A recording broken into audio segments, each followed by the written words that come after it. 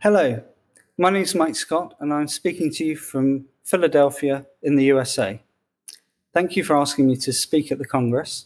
I'm going to talk to you about the role of regional anaesthesia for enhanced recovery after abdominal surgery. My relevant disclosures are the fact that I'm on the ERAS Society Executive Committee and President of ERAS USA. So I want to discuss the goal of functional analgesia for abdominal surgery and the ERAS approach using opioid reduction with a multimodal approach addressing both visceral and abdominal wall pain, and touch on the regional analgesia techniques of thoracic epidural, spinal opioids, and truncal blocks. You're all familiar with ERAS pathways, and they stretch from both pre, peri, and post-op, the idea of optimizing your patient, reducing injury, and then protocolized de-escalation.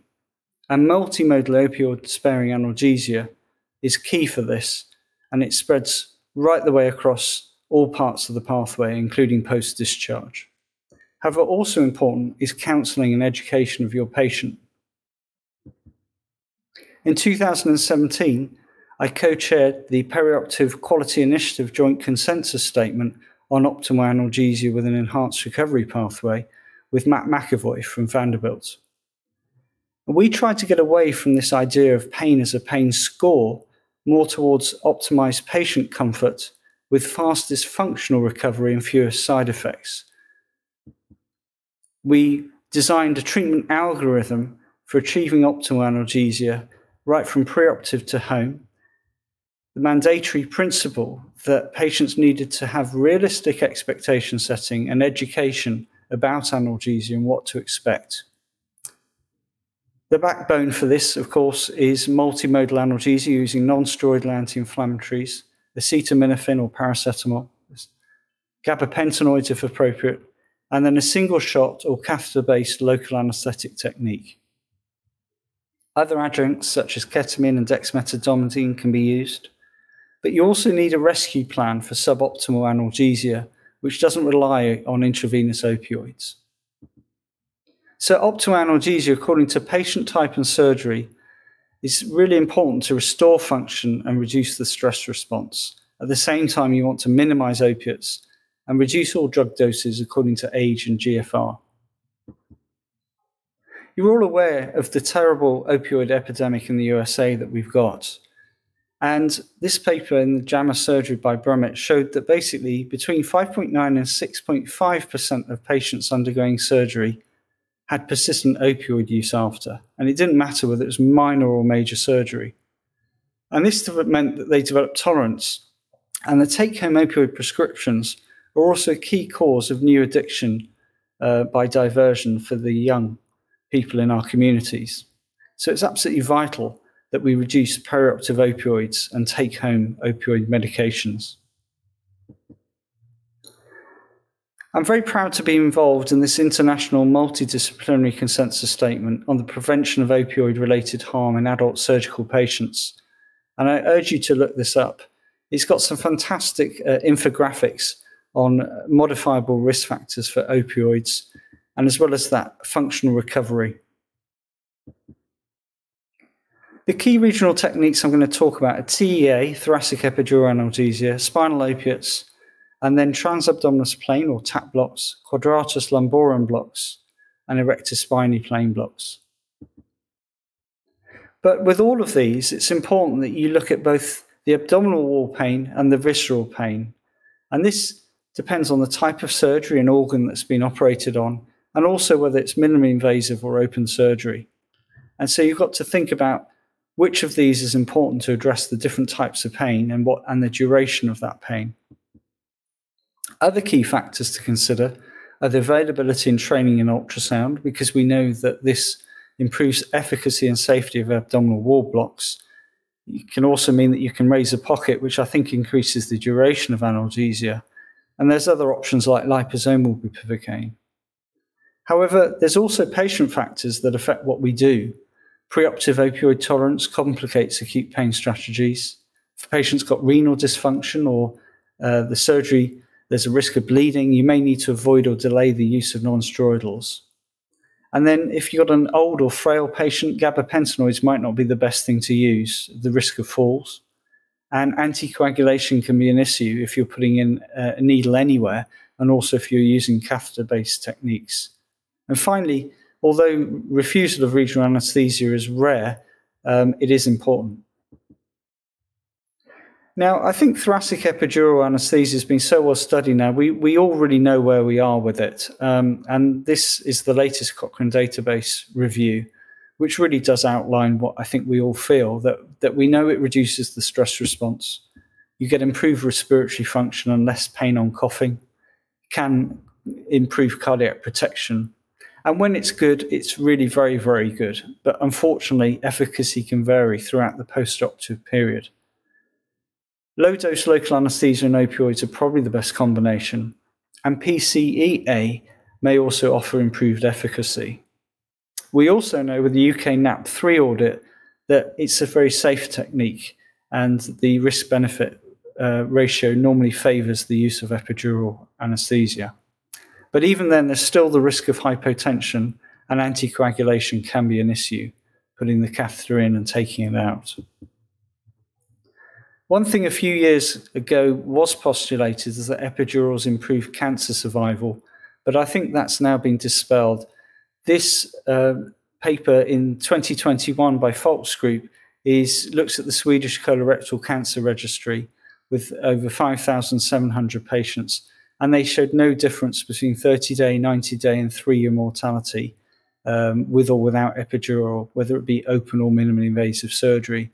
And this really mirrored what we found in our own institute back in Guildford, where we published this paper in the BJA, where we found that there is no significant advantage to be gained in overall or disease-free survival with the use of regional analgesia as compared to opioid analgesia. Now, spinal anaesthesia is proving to be very popular now with the increased amount of robotic and laparoscopic surgery.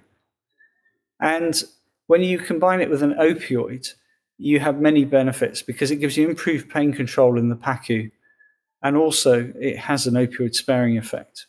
As well as that, you've got a good safety profile and low failure rate as compared with epidural anaesthesia.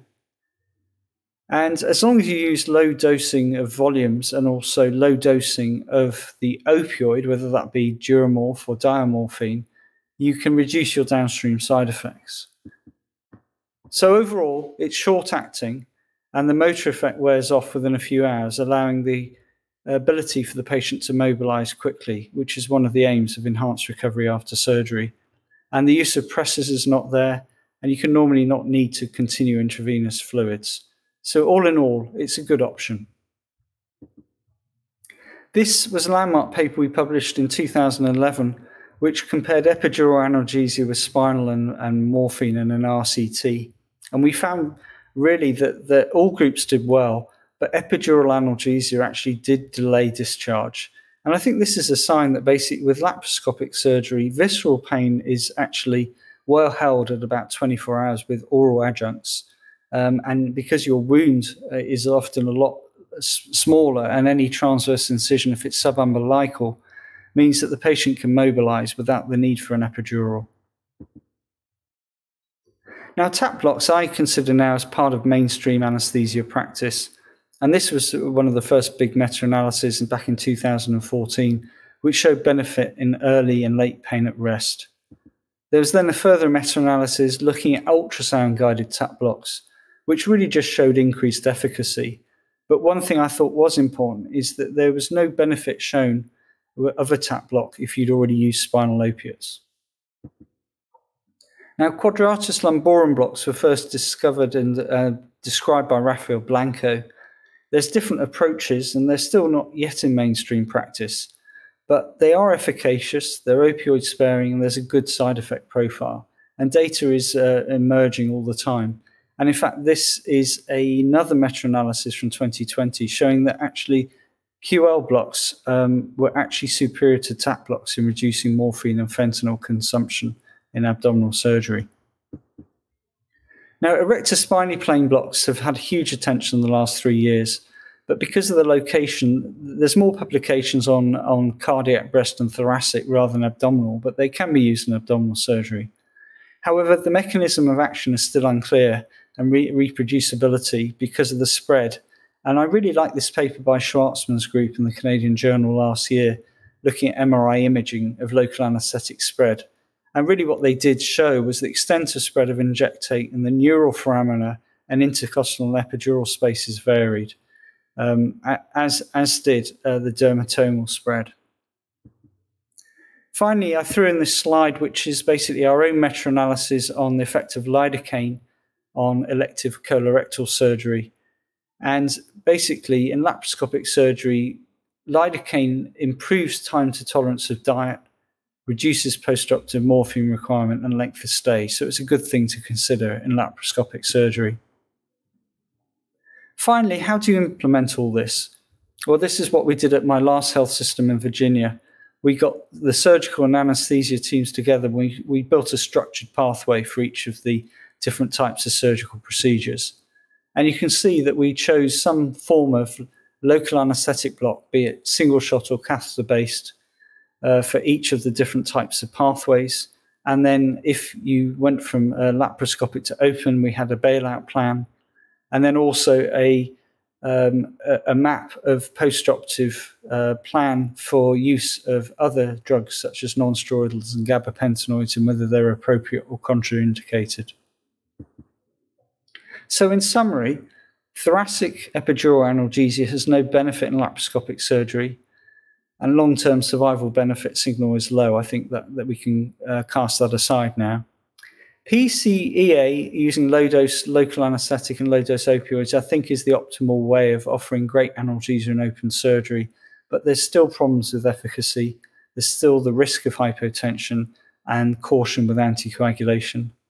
Spinal opioids reduce opioid requirements in laparoscopic surgery, and TAP and QL blocks all reduce opioid requirements and are safe. ESP blocks are still in evolution, and lidocaine infusions can improve 24 outcomes in colorectal surgery and are probably transferable into other types of abdominal surgery. So, in conclusion, regional anesthesia is key to achieve opioid-sparing analgesia in ERAS pathways in combination with oral multimodal analgesia. Opioid reduction is key to downstream use and avoiding addiction. There are many regional techniques that are effective. But it's very important that we have a hospital system where you've got analgesia plans which are individualized for the surgery and the surgical approach, individualized for the patient factors that I talked about, and also utilize regional blocks that can be delivered both efficaciously and safely in the hospital. Thank you for listening, and I look forward to taking questions.